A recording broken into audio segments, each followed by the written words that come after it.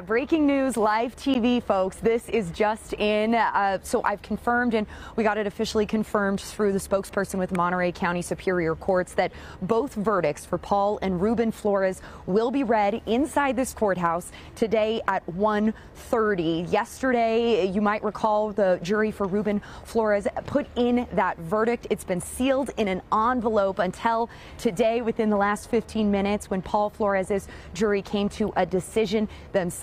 Both will be read in court. One doesn't inform the other. This 15-week trial with more than 24 jurors from the start, including alternates. They've now landed on that decision. For the Smart family, this is 26 years in the making, a story we've literally been covering since the very first day that she went missing. And now the Smart family feels like they're going to have some of those answers. We've heard that over and over again. Again, this is very much breaking news and confirmed in the last 5 minutes. We will get those verdicts at 1:30 today for Paul and Ruben Flores, both charged in connection with Kristin's disappearance 26 years ago.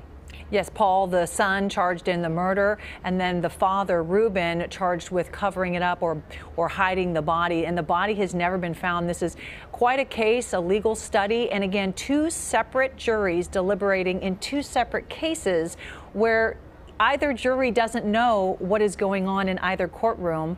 We had a juror that was dismissed for talking to his priest. I mean, this is really an interesting case study legally. And again, on an emotional note, one, like you mentioned, 26 years of waiting and wanting to know. What is the vibe like? What is the feeling like at the courthouse right now, Madison? Yeah, there's a frantic energy. It's felt very frantic when we first got word about 25 minutes ago. Most media members are sitting upstairs in the hallway right outside the courtroom doors. We saw movement. We saw some jurors moving around. We saw a bailiff taking papers in a basket. Now, none of that means anything until now. Of course, we know they have that verdict. Kind of looking around here to see who's outside. Family members are likely going to start showing up. The Smart family has been living in this area. We're in Monterey County, Salinas, almost 3 hours here from Stockton.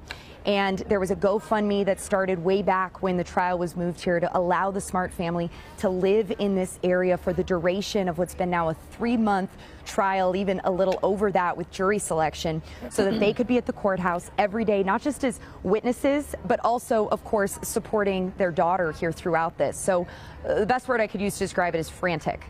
Yes, Madison, thank you for being on top of this. Of course, we'll bring you any new information that comes into light during this newscast. We'll catch up with you a little bit later on. Of course, Madison will be live there 4, 5, and 6. As you heard, that will be released just after 1 o'clock. We appreciate your hard work on this, Madison, and we'll follow back up with you in just a little bit.